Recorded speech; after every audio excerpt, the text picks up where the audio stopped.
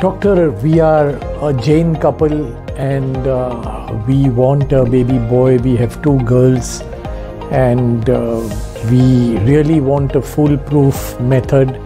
We have heard about Microsoft, we have heard about IUI, but when we read on Google, we found out the only foolproof method is IVF with PGT-A. Can you tell us how this is done? Well, IVF with PGT-A for family balancing is really foolproof.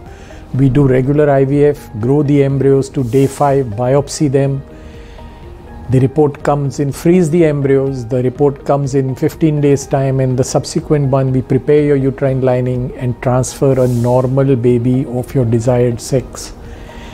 So essentially there are 2 visits to Dubai, one for egg retrieval, one for embryo transfer, and it is foolproof.